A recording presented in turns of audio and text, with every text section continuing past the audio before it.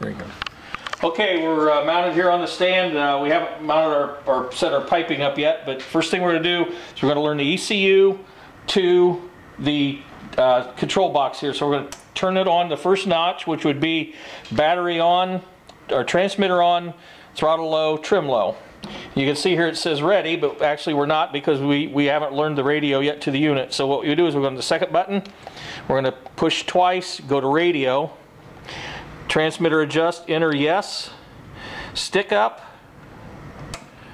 trim up, yes, stick down, trim down, yes, trim up, yes, throttle curve linear, and we're ready. Okay, now next thing we want to do is we're going to prime the fuel pump and get fuel, all the air out of the lines to the motor. That'll really make the starts a lot easier in the beginning, especially if you've already got the motor installed into an airplane.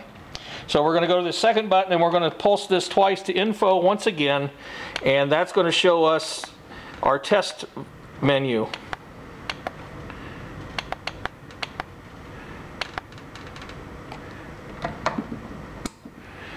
Actually, the trim has to be down in order to get to that, sorry.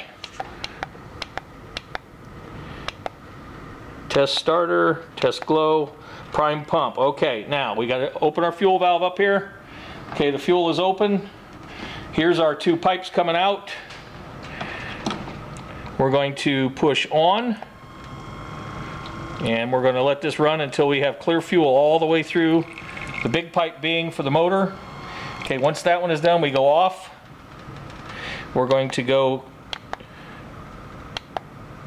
3 more positions into the test screen to the prime burner. We're going to go on, and we're going to let that go until we ensure we have all air out of the lines. And then we go off. Okay, now I'm going to lay the data terminal down. We're going to go over here to the motor. We're going to push the colored line and the Wrens. The colored line is always for the kerosene burner side, so we're going in with that. And then your fuel line is the 4mm. There you go. Now you can see we've got fuel to here. We need to reprime to get to the motor. So the first thing we'll do, since we're already here, is we'll go to the prime burner. We're going to go on and off quickly because we don't need a whole lot here. So it's on, off. Okay, done there. We're going to go back to test prime the pump, which is the big line.